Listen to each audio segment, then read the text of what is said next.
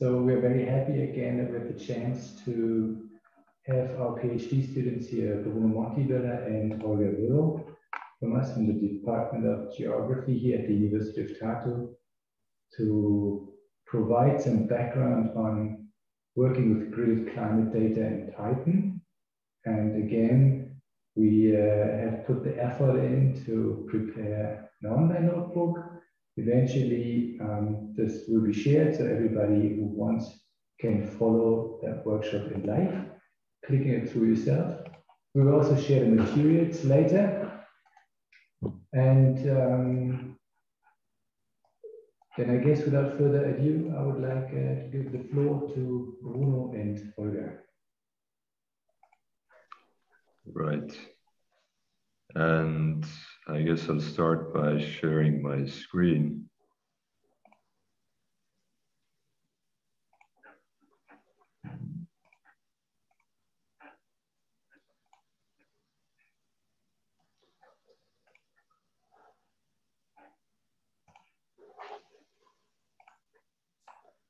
Right, and first of all, I'll put a couple of links in the chat. So first of all, we have the GitHub repo for this workshop.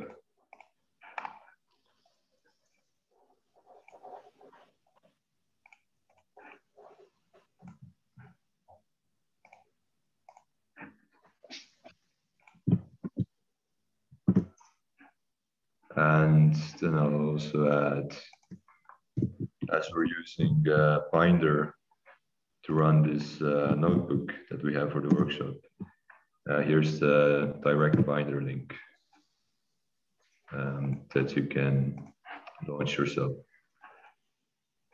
Right, and I'm going to start by launching Binder myself as well. So should not take that long to launch. And after it's launched, then Bruno will give a kind of a theoretical introduction to this workshop, which focuses on trend analysis and conducting this trend analysis using some Python libraries, primarily xarray and pandas.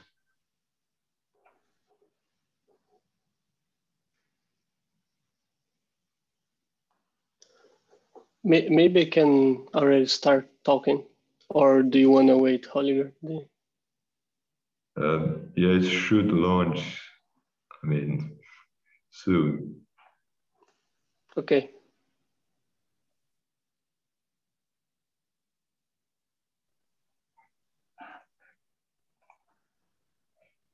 Maybe as a side note here for our guests.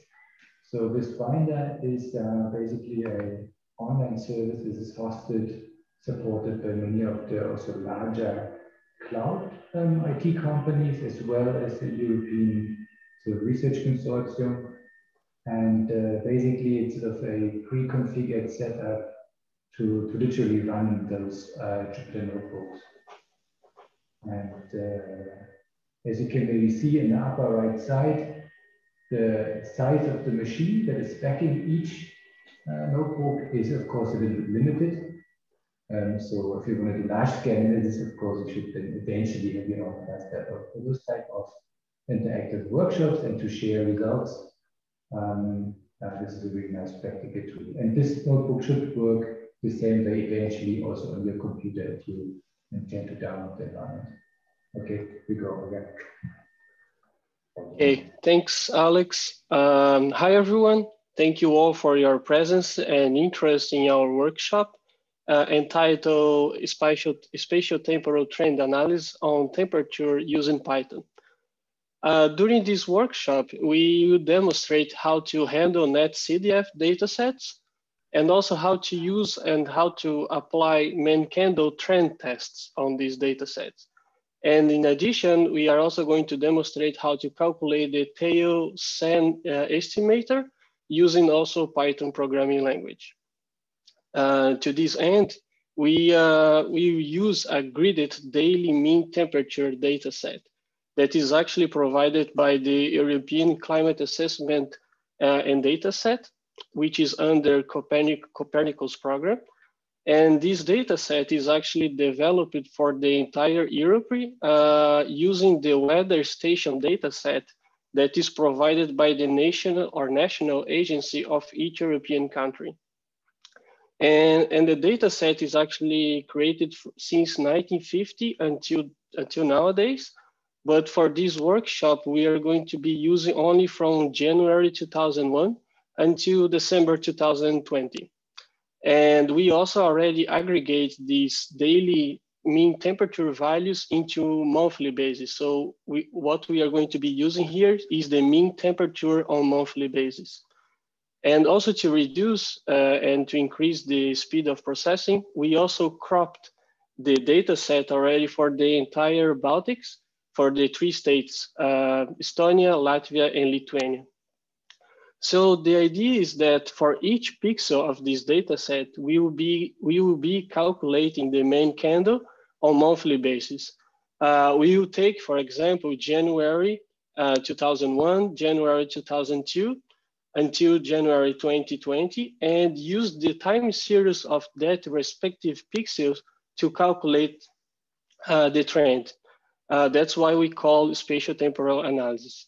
The main candle test is actually a non-parametric test that has been widely used to identify temporal trends in the time series of climate data and also in other environmental analysis. As the MK is a non-parametric test, it does not require any assumption regarding the distribution of the data. But actually it only requires that the time series should not be autocorrelated. So the idea is that to identify the trends in this time series, the main candle test first calculates the difference between all pairs of points of earlier and later points in the time series. So every value of the whole time series is compared with the previous values. After acquire all the pairwise difference of these pairwise combinations, it calculates the variance of this difference, and which will be then used to calculate the z-score or the z-value. And the value or the sign of this z-value is going to indicate if the trend is decreasing for the case where the z-value is negative, or if the trend is increasing in the case where z-value is positive. We also use, or the main candle also use the z-value to indicate how significant is that trend. And for example, for this workshop, we define it as significant trends, those that have a confidence level of 95%. In addition to the calculation of the main candle, we will also be using the tail sand estimator, which provides us or can allow us to have a magnitude or a number that demonstrates the magnitude of the trend. The tail sand estimator is actually given by the median value of all of the slopes of all pairs of sample points of the time series. I think as a theoretical background, that would be all from me. We have added some links where you can go later on and check more deeper instructions and information about the main candle and the tail sand slope. And I think now I will pass the floor to my friend Holger, who will describe the coding steps. I hope you all enjoyed the workshop. Right, thanks for the intro. Yeah, as I mentioned before, xarray is the library that's the main focus today. But to give an overview of all the libraries we'll be using. So data loading, we're going to be using intake, which some of you might have been in this Tuesday's workshop last week. Isaac also used the same library. Then for data processing and wrangling, we're using xarray, pandas, and numpy. Then we're going to do some plotting, which will be done with matplotlib, and the trend analysis itself will be carried out using PyManCandle. which is a Python library specifically for applying the MK test in Python. So as always, we'll start with importing the libraries that we need. And so this temperature data will be a netCDF file. I had a couple of links here in the introduction. There's actually a YouTube tutorial by Copernicus Marine Service, which talks about netCDF files. But this netCDF file is located in our university's own cloud folder, and it's kind of a YAML file, if you're familiar with this. So this is how the file looks like. But we're going to use intake to open this catalog, and we can see that there are 2 files in this catalog, out of which we only use temperature. So if you want to check out what this temperature file contains, we're going to read the metadata. We have this catalog object called cat that we created.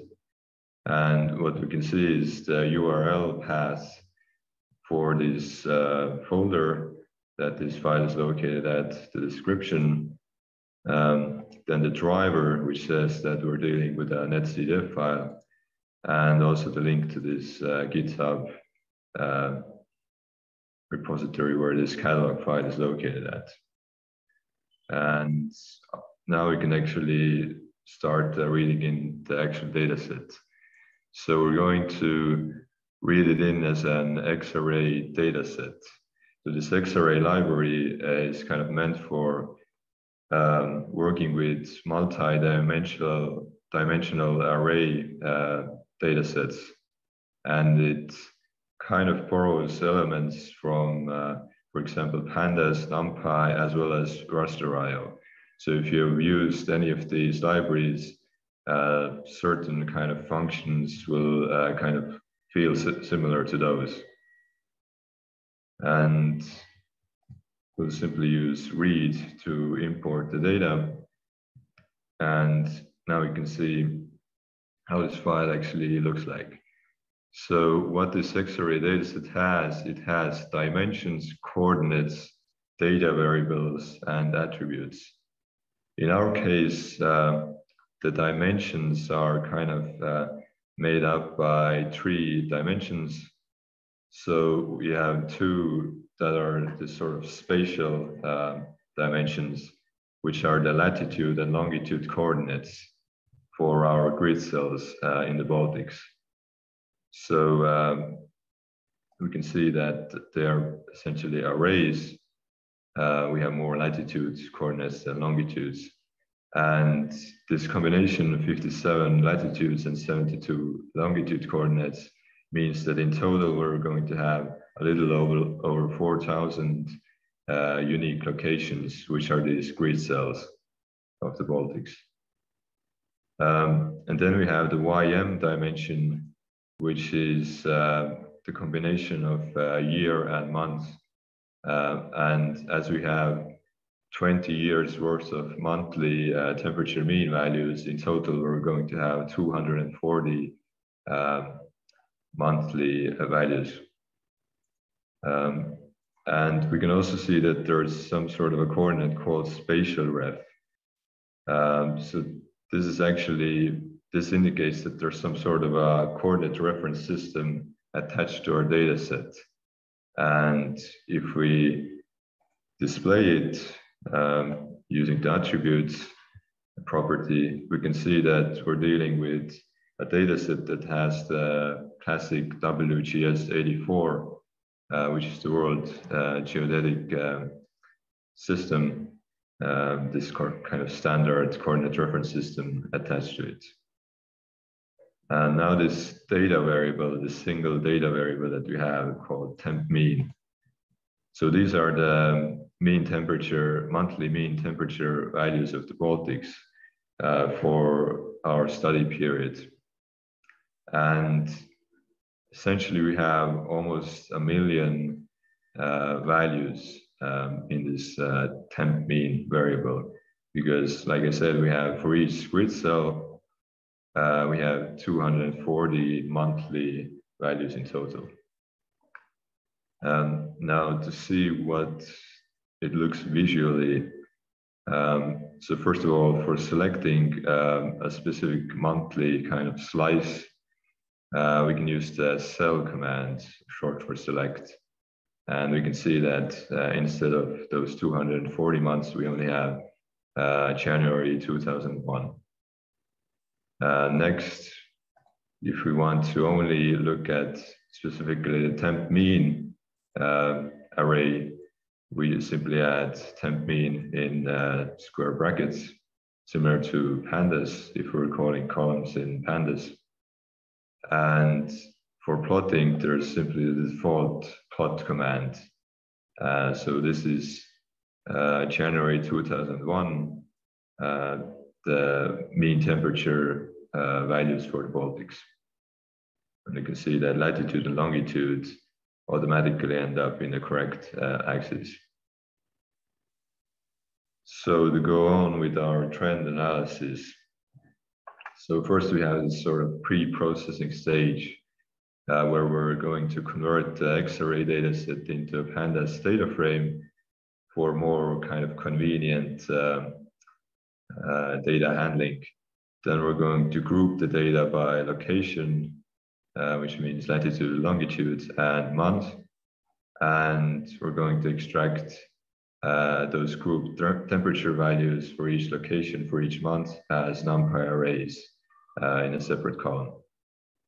So we'll start by converting the dataset into a pandas data frame. So for this, there's kind of this self-explanatory command to data frame. And we're going to also use reset index to sort of flatten the data frame. So we're getting only one row for each latitude, longitude, and month combination. Next, so what we already see is that we're actually not seeing any proper temperature mean values in this sample that Jupyter is showing us, which means that there's a lot of missing values actually in this column. So where these missing values come from? Well, they're essentially the grid cells that fall outside our study area, which means the neighboring countries, which we clipped out, as well as the Baltic Sea itself, where we don't have any temperature data. So we need to get rid of those before going on with the trend analysis. And we're going to use the drop_na command, which drops the missing values. And we can see already that we're going to, so we already lost sort of 300,000 rows, which were all rows that had a missing value in the temp mean column. Next, for our convenience, we're going to split the YM year month combination column into separate year and month columns and converting those into integers. So we're going to use the split command while specifying the delimiter, which is dash in our case, and we're using expand true to say that whatever the output of the split command is, that we should get two separate columns, in our case, year and month. So we're going to run this. And we're also, like I said, setting the type as integer in our output. Now we're also going to sort the data frame by year and month, because in order to get correct results out of our trend analysis, we need to make sure that so the years and months both will be in the correct order, so that when we apply the trend analysis, year 2001 comes before 2002, and January comes before February, and so on. So we're going to use the sort values command for that, and saying that we have two columns that we're going to sort by, and saying that we want both in the ascending order. And in place true means that we're conducting this sorting in place, so within the same data frame objects. And finally, we're getting to the grouping. So like I said, we're grouping by both location, month, so both by latitude, longitude, as well as the month column.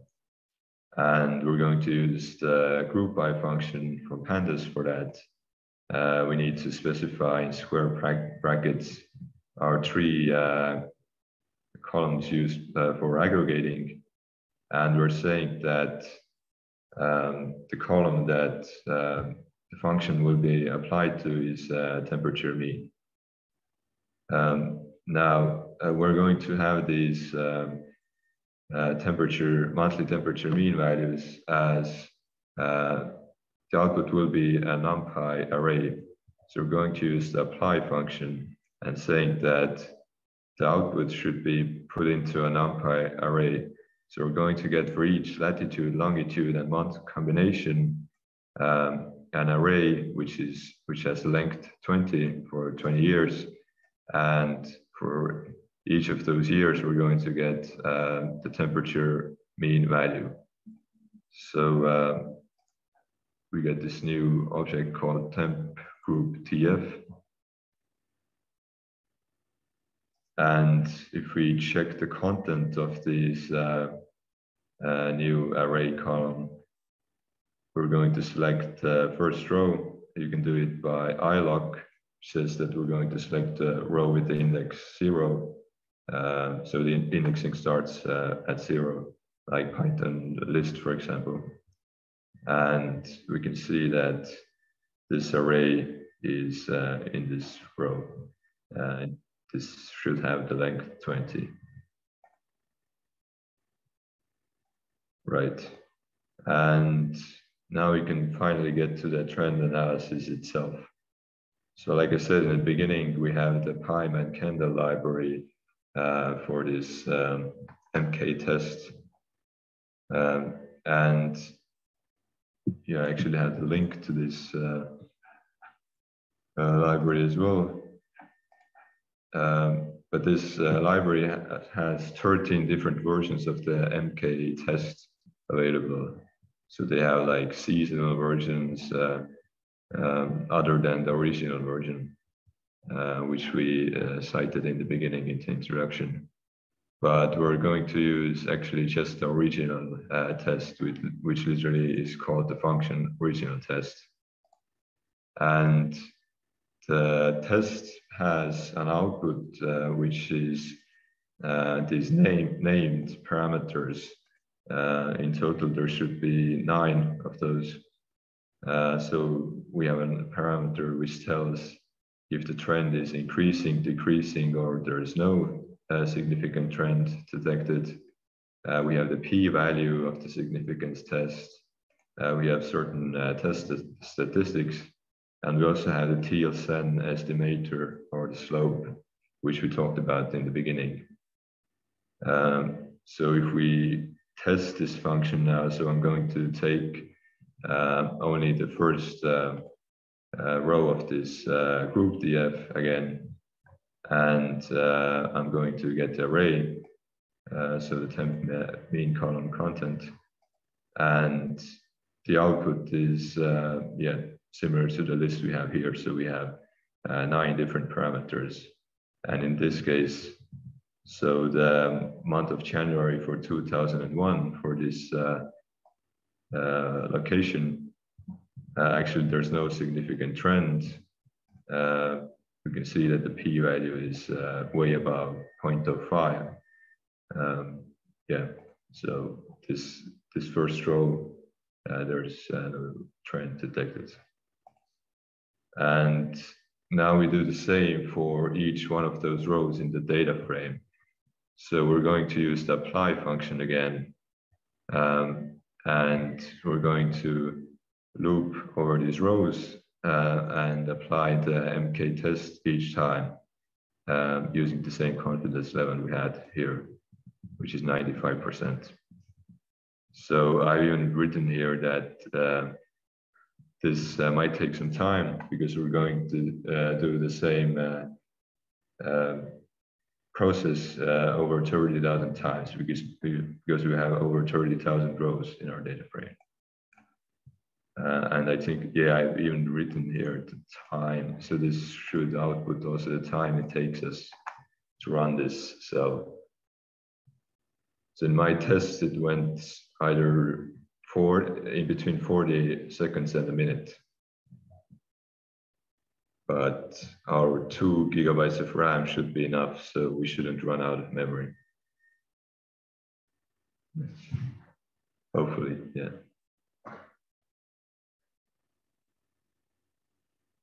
Yeah, but this row-wise iterations in bigger data frames, actually this is not that big, but this can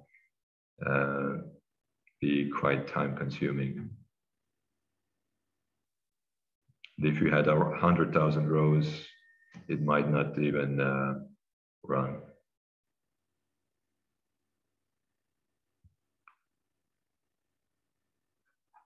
You mean on a normal laptop, or but this? Yeah. To improve it, or? With a limit of 2 gigs of RAM. Right. Okay. So we're done now. So yeah, 54 seconds. Yeah, and so we're using, yeah, not even half of the RAM that we are allowed to have. Right. And so this output actually, well, actually you can see that. So now it's simply a long tuple with 9 values. Unfortunately, they don't have the parameter names attached to these. So, but we know that we need only trend, the p-value, and the slope. So the indices we need are 0, 2, and 7. So we're going to get the result of this MK test into 3 separate columns so that we have everything nice and separate. Now next, yeah, so actually now we can already check the significant trends for each one of our months. So here I'm looping through the months in this data frame, so 1 to 12. So I'm also grouping the data frame by months again. And I'm going to print out these 3 trend classes we have. So no trend, decreasing, and increasing for each one of our months to see how many significant trends actually we get. Right, and we can see that, for example, for January, no significant trends were detected. Same for February. But for April, we actually can see that at least 11 cells had an increasing trend. So even better for June. June looks more exciting. We have increasing trends, etc. So this is. Do you want to answer the question? Or? Right. Okay. Yeah. It's just we can of course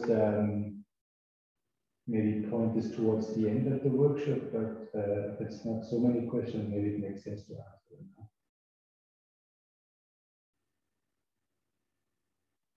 Right, so can the apply not be rewritten to a matrix format? Maybe. I know that for I'm not sure what you mean by rewritten to a matrix format. From my take, I think what it means is maybe the way you can apply NumPy, not apply, if you just multiply, for example, 2 NumPy arrays, you don't have to run and apply. But I think in this particular case, okay, the semantics for a data frame are a bit more convenient to and more easily readable. Yeah, I think that's one of the sort of aims here. It's not immediately optimized for perfect performance. Yeah, I think. Yeah. Okay. Yeah. With matrix, I guess you mean to like speed it up. And actually, in my original tests, I also kind of converted instead of the apply and data frame based MK test application, I converted the data into a NumPy array, and then I kind of was checking if it's faster, but in this case, actually, it wasn't that much faster. I think 10 seconds or something was the difference. But yeah, I mean, arrays are definitely more computer friendly, I guess. And bigger stuff you're not doing row-wise, probably. Yes. Right. Hopefully that answers the question. So where were we? Right. So next. So when we eventually plot our trend classes to see where the significant trends are located spatially, for plotting, we would need numeric data. So the classes would need to be numeric. So here I have a simple function, like an if-else based statement pretty much, so that we could convert our text-based trend classes, no trend, increasing, decreasing, into no trend would be 0, decreasing -1, and increasing 1. And now we're going to also apply it, our custom-made function numeric trend, we're going to apply to the data frame. So I'm saying that the input would be the slope column as well as the p-value column. So in our case, p-value would be, yeah, it is, yeah, so it would have to be below 0.05. Right, and as an output, we'll get our numeric trend column. Right, and before plotting, I'm going to actually convert the data frame back into an xarray dataset, because the plotting will be done using the combination of the xarray and matplotlib. So this can be done with the 2 xarray commands. So first of all, we would like our new dimensions in this new dataset to be the coordinates, so latitude, longitude, as well as month. So first of all, we're going to set an index to our data frame, which we're going to use the same columns that we would like to end up as dimensions in our xarray dataset. So I'm going to set the index using latitude, longitude, and month. And then I'm going to convert it into an xarray dataset. And then I'm going to use the sort of extension called Rio xarray, which is meant for this kind of spatial operations using xarray datasets. So in our case, we'd like to have our dataset in the WGS coordinate reference system again, like we had in the original source dataset. So I'm going to use the write CRS command, and based on the EPSG code. So this code means that we're using WGS 84. And temp array will be our output dataset. And what we can see is that our data variables are both the temperature values as well as those MK test output parameters, so P, slope, yeah, trend, numeric trend. Right. And now we're getting to the plotting stage, which is quite a substantial part of this workshop. So first of all, we're going to plot the slope parameter, which is this teal sen estimator, which shows how much the temperature has changed per year for each month.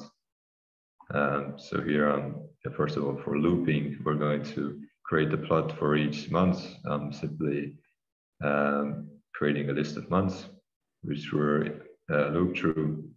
Now for plotting these monthly slope values, yeah, we're doing it using matplotlib. So, I mean, if anyone has used matplotlib before, then the figure and subplot setup is kind of similar. So we're creating a grid of 4 times 3 of matplotlib axes, which we need for each one of our months. And during this iteration, we're going to loop over the 12 months and their corresponding axes. And each time we'll select the corresponding monthly dataset slice from temporary using the select command. And we're going to plot those slope values into that specific subplot. Right, so I'll run this first plot we have. So we're plotting using the plot command we had in the beginning. We're plotting the slope variable. Here I'm also assigning a color map. And I would like the degree symbol, the proper degree symbol for Celsius to be used for the color bar. So I'm setting the color bar keyword arguments in this dictionary. And we're also setting a title for our plot. Right.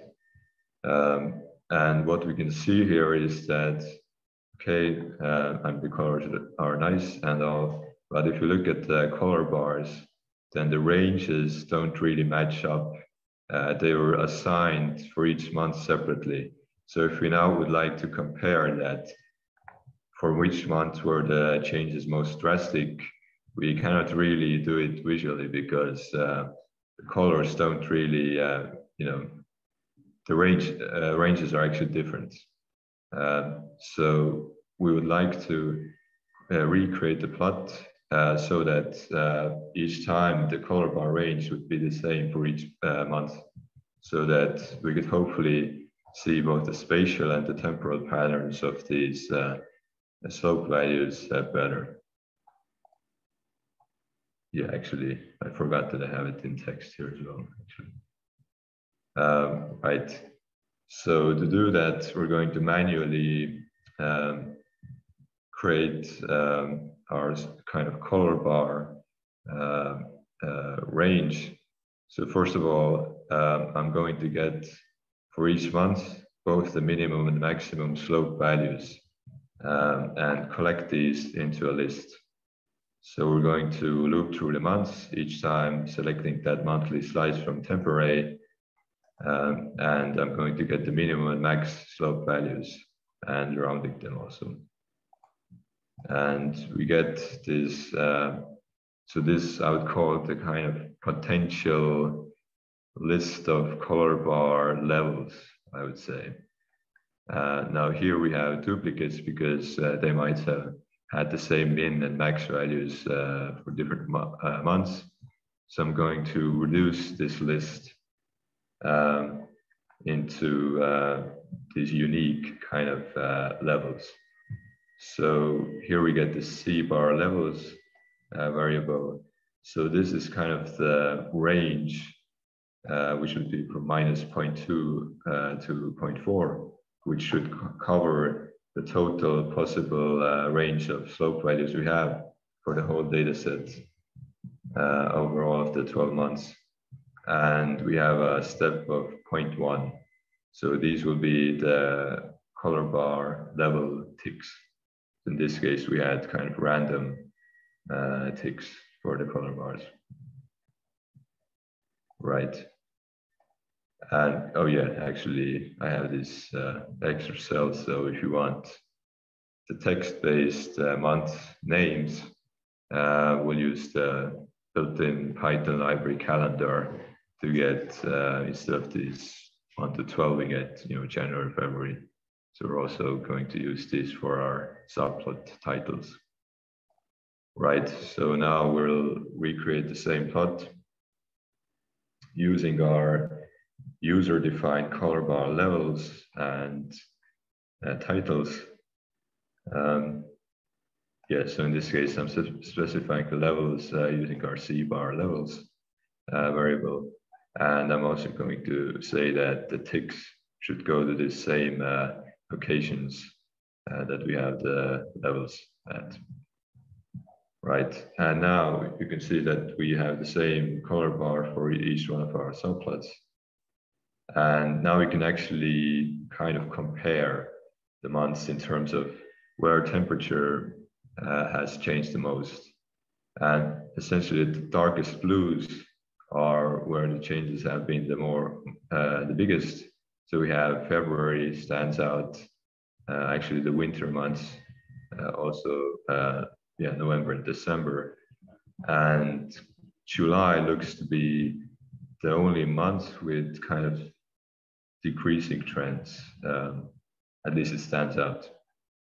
And there's no real spatial pattern, I would say, in our temperature changes. So this change is degrees Celsius per year over the whole 20-year period. Right. But regardless of these kind of slope values, we're not yet sure if these trends are actually significant. So we can't tell that for sure that we can, over this 20-year period, say that temperature has changed, significantly in February or July. So we're going to now plot locations of the grid cells where significant trends were actually detected by the MK test. So first of all, I'm going to simply use the default options and plotting the numeric trends, which we converted from the text-based trend classes. So the output looks like this, and we can actually already tell that something is not right because, for example, January and April, most of the trends should be actually, well, most of the cells actually should have no trends, but the colors end up kind of being mixed up. And this is why, because by default, the plotting function simply loop through our color map, which are these three columns. So the idea is that decreasing should be brown, no trend gray, and increasing this kind of turquoise or teal column. But as we didn't manually specify which class should get which color, they end up being kind of messed up. So now we have to do some manual labor to get rid of this kind of random color assignment. So for that, we need to make sure that the correct colors will be assigned to the correct trend classes when plotting. And we would also like to create the legend that is kind of more suitable for this qualitative data, because now we're not dealing with this continuous slope values anymore, but we actually have only 3 possible kind of values that we could use, which are the trend classes.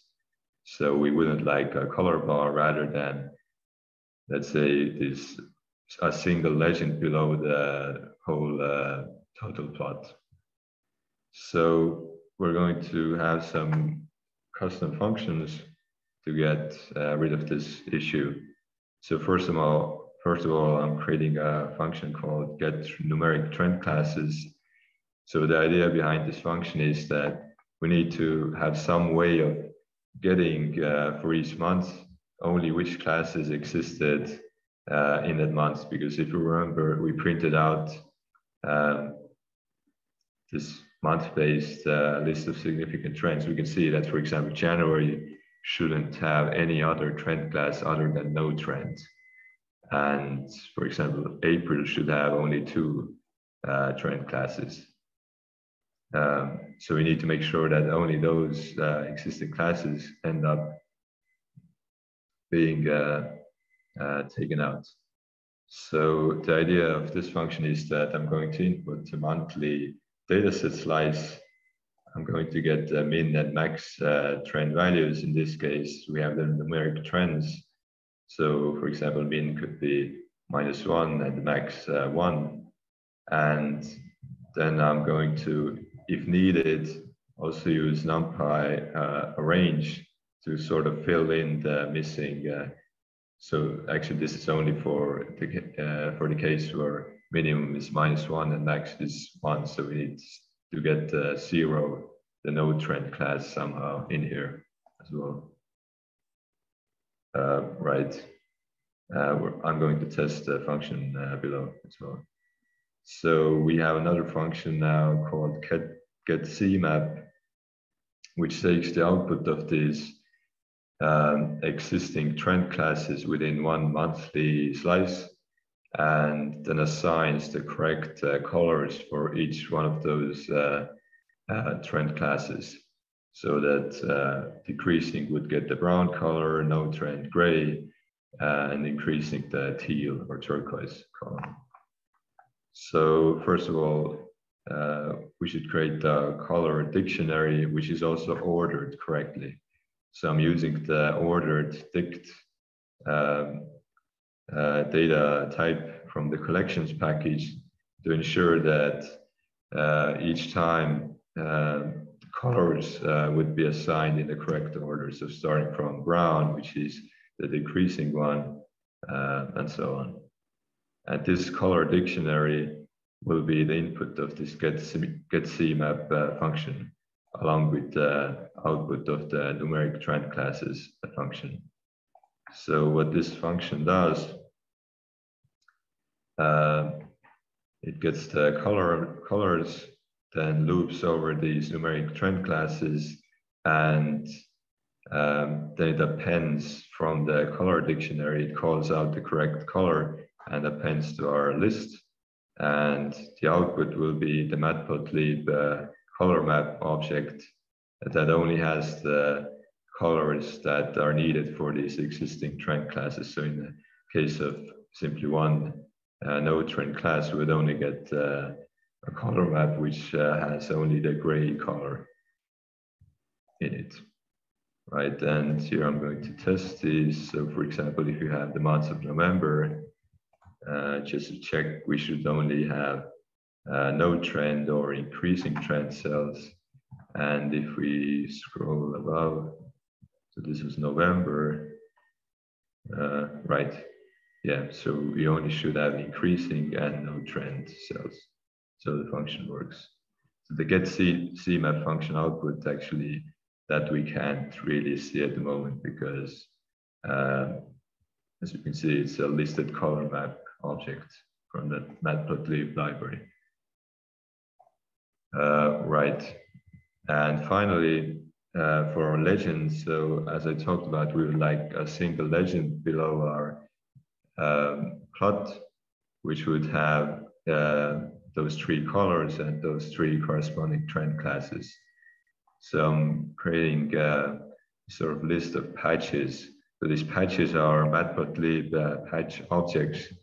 So these are kind of labeled colors. So we have, for each one of our colors, we have a corresponding label, which is the class. So I'm using this, and this will be the input of our legend. So now we can sort of recreate our improved plot using the functions we just created. So here I'm again getting the monthly slice from temporary.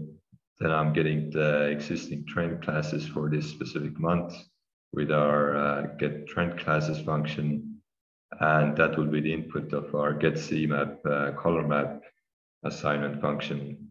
And this custom-made color map will be used as an input for our plotting. And I'm using add color bar false to say that instead of color bar, I'm going to use the legend later instead.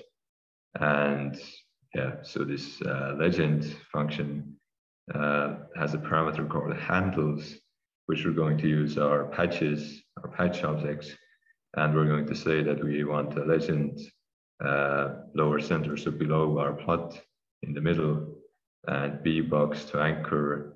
So these are kind of plot coordinates. So 0.5 means that it should go in the center of the plot, and minus 0.05 means that slightly below the actual subplots. And we want 3 separate columns. So the colors should be kind of all in one row. And that's also the output we get. So we have this single legend, and now the kind of picture is already significantly different from our kind of default kind of false plot we had in the beginning.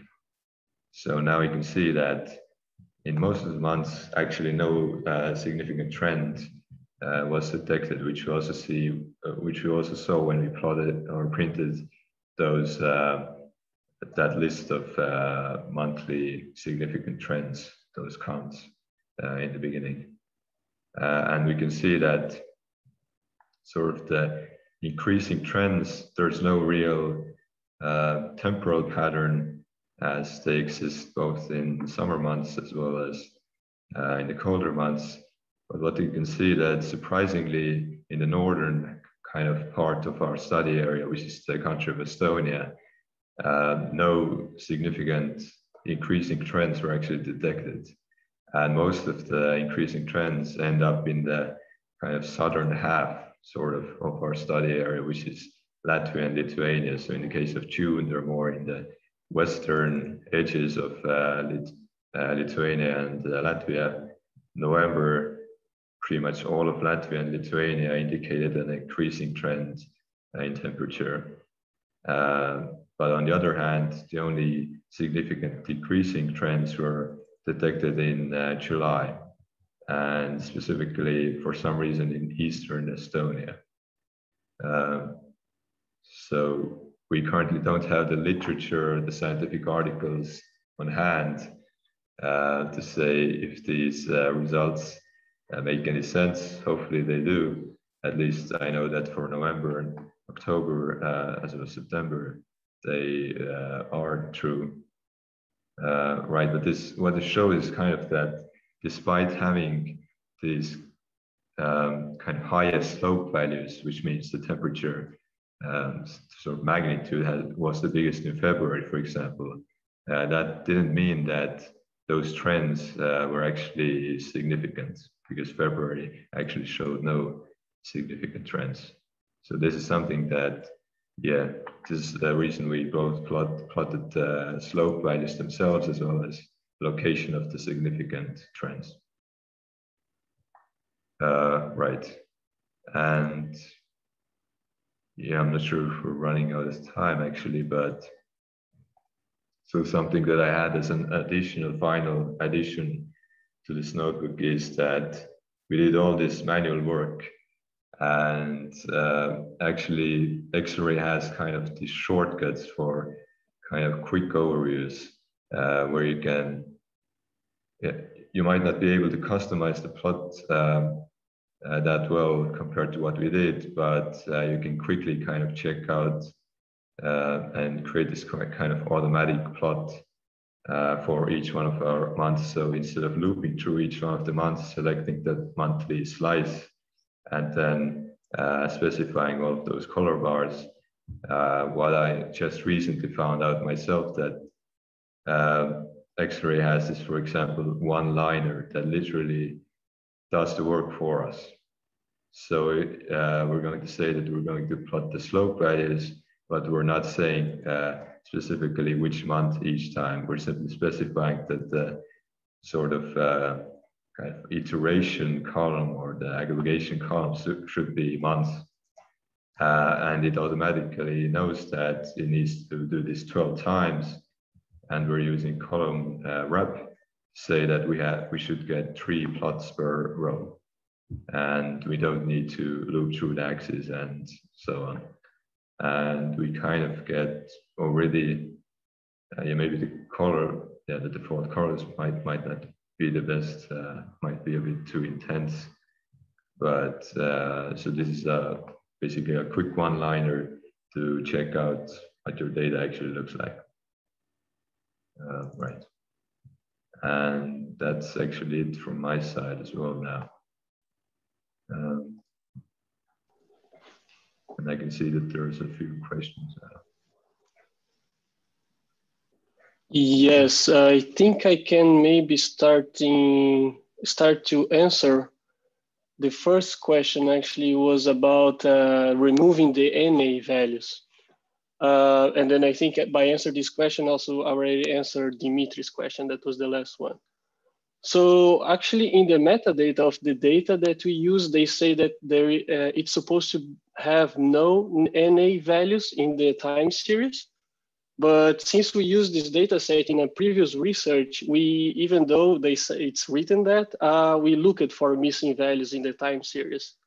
And actually, we couldn't find anyone, at least in the time period that we use in our analysis from 2001 to 2020. And then Holger showed that he dropped it, or we dropped these NA values because actually in the moment that we crop it or we reduce the European time series data set for the Baltics area, all those pixels that were outside of the country's borders, they were assigned as null values. So that's the reason those ones that we dropped are actually the pixels that would be outside of our study area. But definitely, if you take like an additional or an alternative data set, then you should verify and look for these missing values that they would highly affect the results. And then if you have, for example, a missing value, you can definitely use some kind of interpolation to assign a new value to that pixel in that date, for example. I don't know if you have something to add, Holger.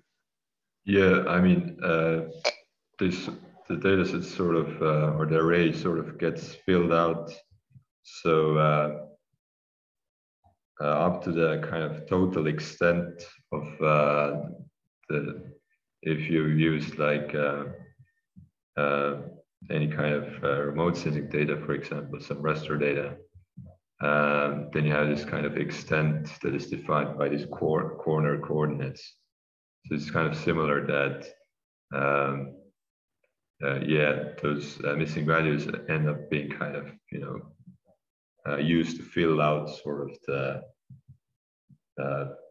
kind of rectangle that is the total extent of the Baltics.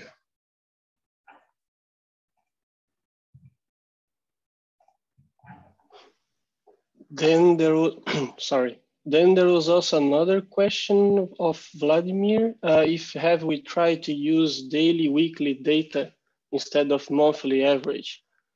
Well, in fact, we have not tried to use weekly and neither daily data. I think for this type of analysis, maybe daily, weekly would be, especially if you are analyzing like a long term, I think would be highly variable, which means that it would be very hard to find a trend because the variability would be so high. For example, I know that in precipitation analysis, they have, it's a bit more complicated to find trends because of the high variability, for example. But I know that in the climatological research, they usually use monthly values. But for example, here we use average, but you could use, for example, analyze the minimal temperature monthly on monthly base or the maximum temperature on monthly base. So you could analyze the patterns or the trends of these extreme temperature values, higher or lower. But I believe that daily, weekly would be too much variability. For example, if you take May 1st of 2000 and then compare with May 1st of 2001, 2002, it would be too much like variability. And I believe it would be very hard to find a trend by weekly or daily, on daily basis.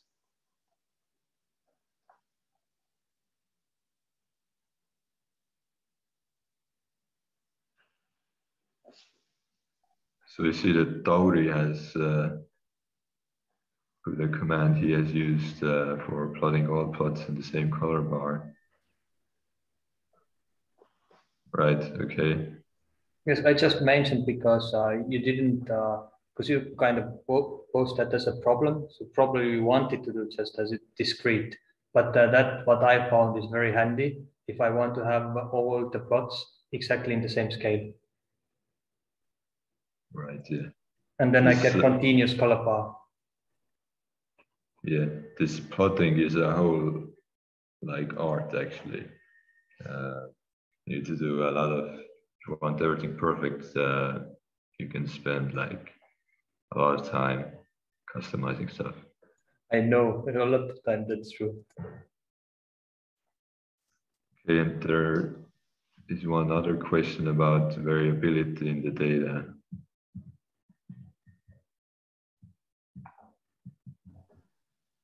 Do you have any feeling? I'm not sure if I got the question actually. Feeling about the variability in the slope values, if the trends are making sense or?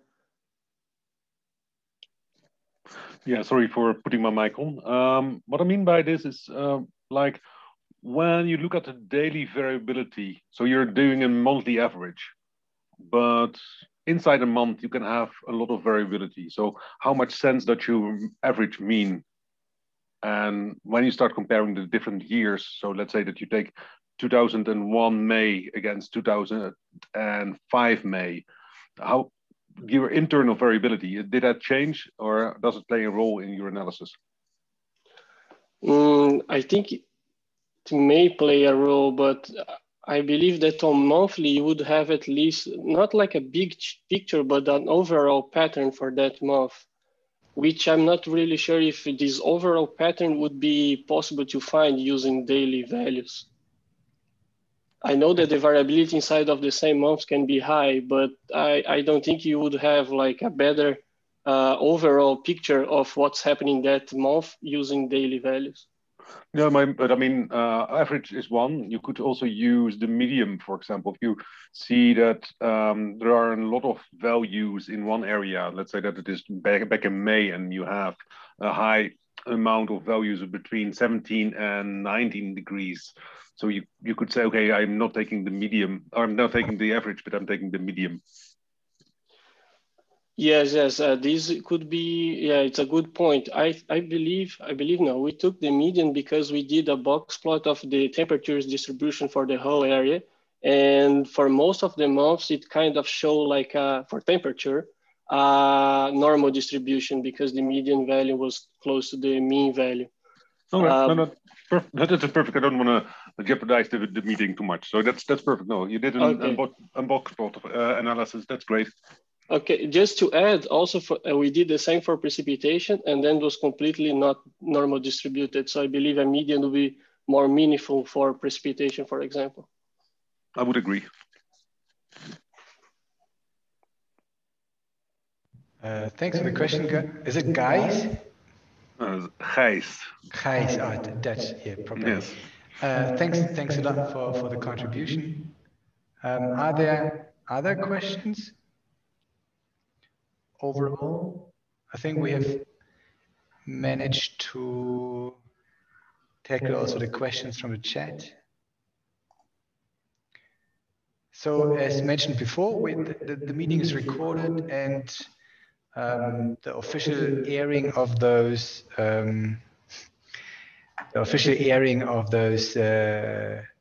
presentations will happen again within the EGU on Thursday.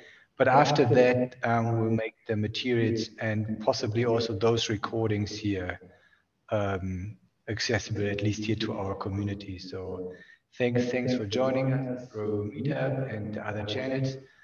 And we'll be happy if you keep following us a little bit what we do, and at the same time, we will try to provide more useful content over the next weeks and months.